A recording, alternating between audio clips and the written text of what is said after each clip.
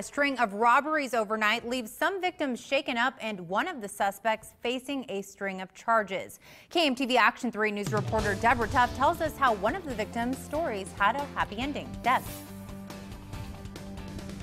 It did, Rhea, and I want to actually show our viewers something a little bit. Take a look at this. Here's Maurice Lampkin, one of the suspects caught in North O last night. Now, there are still others out there, but for now, the victims can rest a little bit easier. Take a look. Our cameras were rolling when this happened.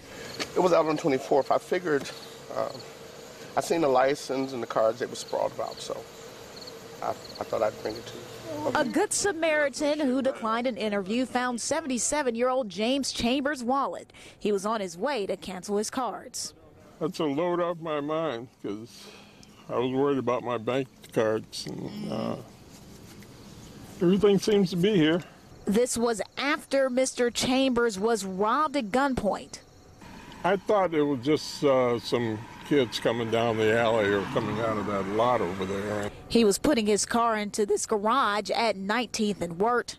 But then they kind of surrounded my car, and one of them had a gun on the driver's side here. I rolled down my window, asked them what they wanted, and they said, your wallet.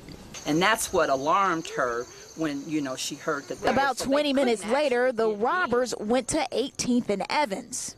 Get a job, and these are senior citizens. Carolyn Holmes' 72-year-old aunt Margaret Lindsay lives there. She proceeded to open up the door. Two men were standing there, young men were standing there, and she told them, she said, no, the other guy said, shoot her. She said, you mean you're going to shoot me? And she said at that time she told him, you go in and I'm going out. And that's exactly what they did. That was at 9:56 Sunday night. At 10:29, they went to a house on 16th and Lathrop. That's where one of the suspects was chased down by a victim and caught by police. Still, Mr. Chambers and Miss Lindsay are staying vigilant. Well, first of all, I'm going to put the car in earlier. I'm not going to wait till late at night. She's not going to leave her house. She's going to, get more security. She's going to add some motion lights to her house.